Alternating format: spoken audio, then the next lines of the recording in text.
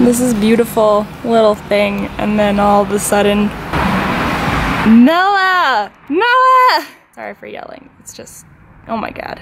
Off to a perfect start. Ah.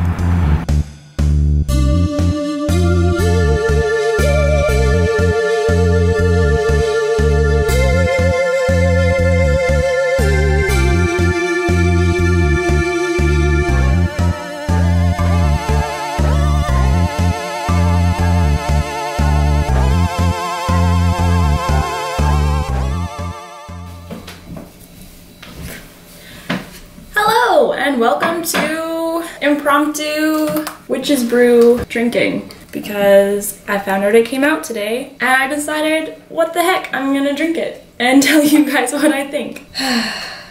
So it's got some like chia seeds in there, so that's a good thing. Other than that, it's a lot of sugar, and this is 390 calories or so. Yay.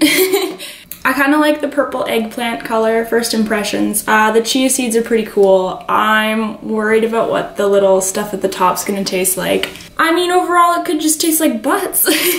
So here we go.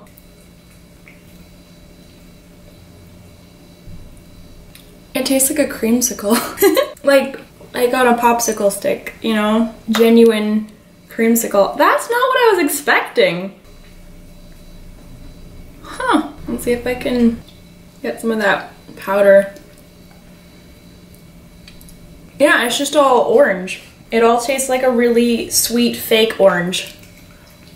I can get behind that. Chia seeds, I mean, not too bad. Oh my goodness. They gave me 2 lids, I think.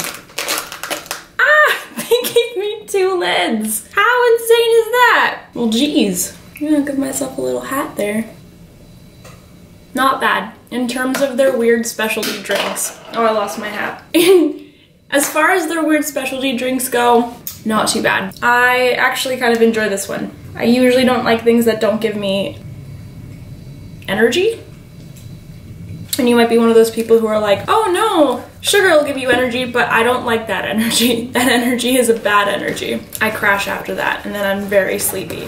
Not that I don't with coffee too, but sorry, I just have to like destroy it. That was my impromptu little, I'm gonna try this and tell you what I think. It's not too bad. The consistency's decent. I like the chia seeds and the flavor is nice. Good job, Starbucks.